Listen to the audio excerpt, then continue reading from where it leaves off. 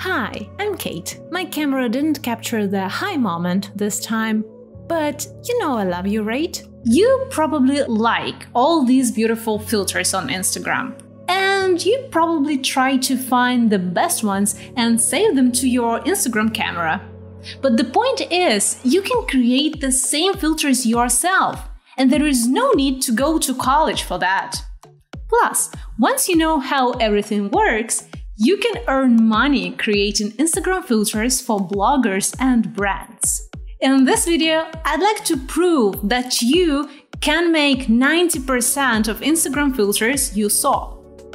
Even if you know nothing right now, step 1 is to download the software called Spark AR Studio. It is an app that allows us to create Instagram filters. Step 2.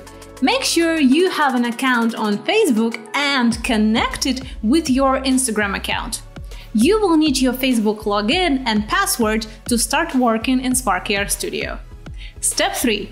Get to know the interface. We add objects on the Scene panel, manage them on the Inspect panel, and see results here. By the way, you can change the preview or even upload your own. Step 4. Learn basic tools. To put something on a face, use Face Tracker and Face Mesh. Add a material on it and choose texture. How to make a texture? Well, we usually use Photoshop for this. So let's put this cherry here and say without the background. The face template is free. You can download it below. Hey, and let's add a retouch to make our face smooth.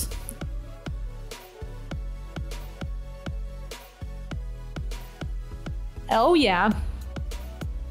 So Face Tracker and Face Mesh is all you need for filters like this. Crazy, right? To put something on a screen, use a rectangle or plain object. What's the difference? Well, unlike the rectangle, you can move the plain object back and forth. That means we can use a plain object to put something above the user. Plain objects and rectangles help you to create such filters as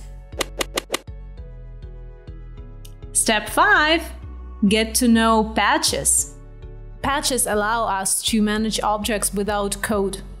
There are many different patches that can be used to create different effects. For instance, tap to hide something. I use the Screen Tap patch and create a patch from Visible option. You can add animation, music, make objects change with user actions, and much more. You're going to love Patch Editor. Feel overwhelming? Yes, it is impossible to show everything in a short YouTube video.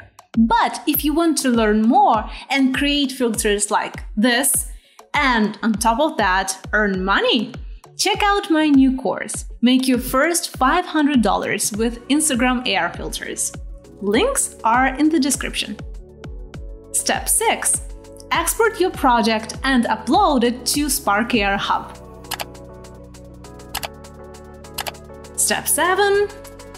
Wait up to 10 days. Ready! Your new filter is approved! Congrats! Welcome on board! I think you need to subscribe to this channel and hit the like button. See you in the next videos. Do it! Trust